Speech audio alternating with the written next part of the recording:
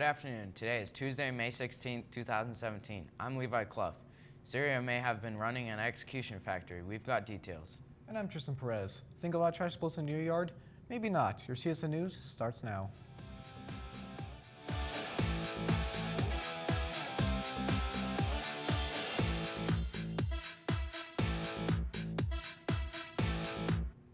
There will be a free spirit bus to Bora High School for the state baseball tournament on Thursday. The bus will depart at 3:30 and return after the game. Come sign up with Mr. Potter in the front office.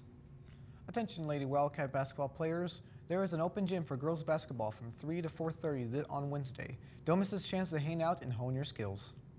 All track uniforms need to be turned in to Coach Kinnaman by the end of next week. Seniors, make sure yours are in so you don't have to pay for them before graduation. Seniors, the main check-in for all Columbia seniors will be Monday, May 22nd, 7 a.m. to 10 a.m. Device check-in will be a part of your entire senior checkout and will be included on your checkout form you need to turn in to graduate. To avoid waiting in long lines on May 22nd, two things will help. If you're missing your power cord or stylus or have any other damage to your device, go and document that in the library between now and May 19th and have the problem documented. This will help you avoid waiting in lines. If you have saved all your files to a personal OneDrive or Google account or other that you want to keep and you know for sure that you do not need your device for a final, then you can turn in your device early.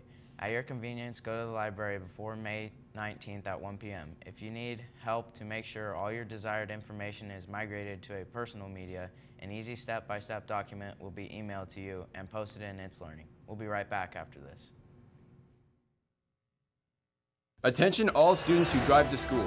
Recently, there have been many hit and runs in the student parking lots at all three schools. It's a felony when you hit someone's car and drive off, and you will be cited and reported to the cops, and your driving privileges may be taken away.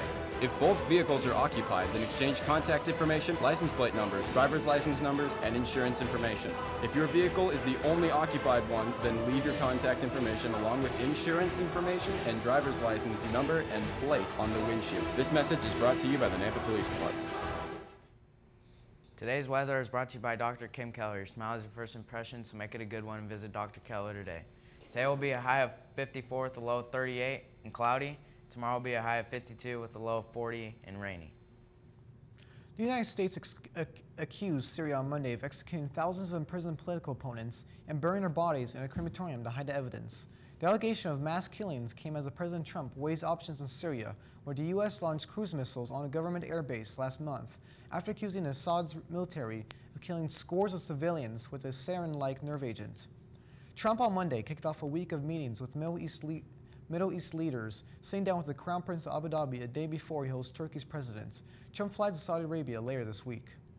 An uninhabited island in the South Pacific is littered with the highest density of plastic waste anywhere in the world, according to a study.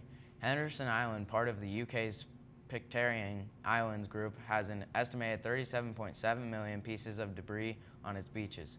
The island is near the center of an ocean current, meaning it collects much rubbish from boats and South America.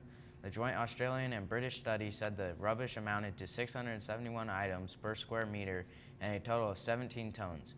Researchers hope people will rethink their relationship with plastic. The SAT word of the day is grimace, which means to make an expression of disapproval, disgust, pain, or discomfort. You can do it this way. The quarterback's grimace betrayed a fact that his ankle injury was still bothering him.